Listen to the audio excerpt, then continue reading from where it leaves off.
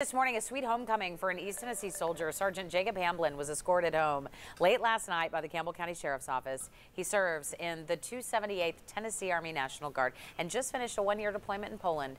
It was a night of sweet reunions, but also an introduction. Sergeant Hamblin had never met his seven-month-old baby and did so last night for the first time. It was almost surreal, it was like a dream almost. You want something for so long, and then it finally happens, and it just doesn't seem real. And but it was amazing. It was amazing seeing my kids. Sweet baby. Just cannot imagine that moment. All right, time now 6:10.